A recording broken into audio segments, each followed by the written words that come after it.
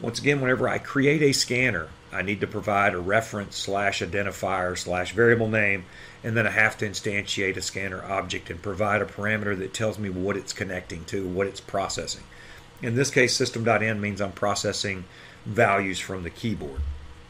I could also, with Java, connect it to a file. A file could be a story, could be a group of numbers, it could be all sorts of different things, but I could connect to that, and instead of having to type in the values, I could read in values that were already typed in. So there's two ways you can make scanners that we know of right now. We can make one where it connects to the keyboard, and now we've got another example where it connects to a file.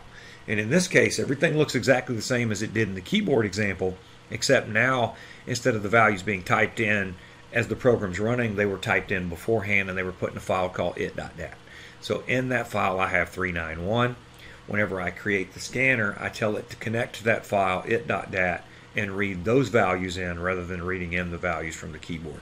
Just another little way that you could use Scanner to give you more options.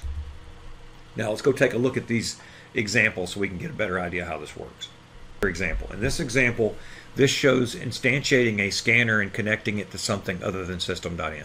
In this case, we're connecting it to a file. The file is called it.dat, and in that file I have 33, 7, 11, 221, 12, and 1. So in my example, I'm just going to read in the first three values and sum them up. So let's run that. I get 51.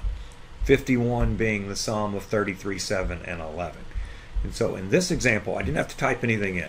I've already typed in the values, saved them in the data file, it.dat, and then I connect to it and just read those in as if they were typed. Just a different way of using the scanner, and just shows a different way to instantiate the scanner with different parameters connecting it to something other than just the keyboard.